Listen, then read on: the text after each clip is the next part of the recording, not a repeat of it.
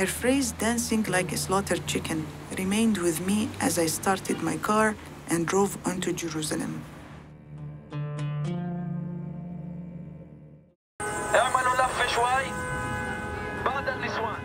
We are living in a reality in which the more Israelis breathe, the more Palestinians choke.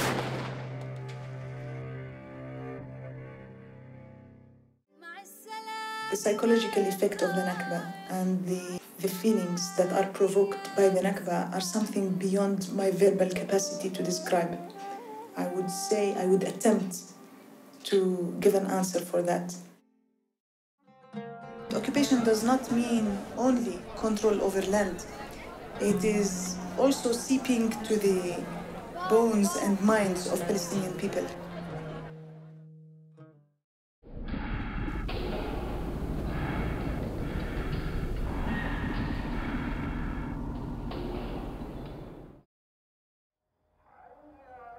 بعد ذلك كمان ساءوا المعاملة في التحقيق. كان تحقيق قاسي جدا. مثلا سبوا وشتموا العارض الشرف، يعني استخدموا غبار أحدهم حطوا على شاربي، عملوا شغلات كثير يعني أساءت يعني، مما دفعني للإضراب بسرعة.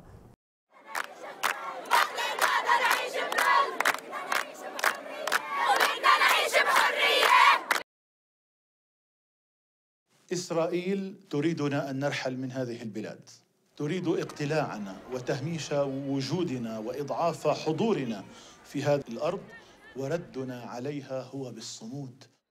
هذه أرض فلسطين، هذه أرض شعب فلسطين. The word resilience is a state of mind. The word sumud is a state of mind, but it is also action-oriented. Action in defiance to the occupation and in defiance to oppression in general.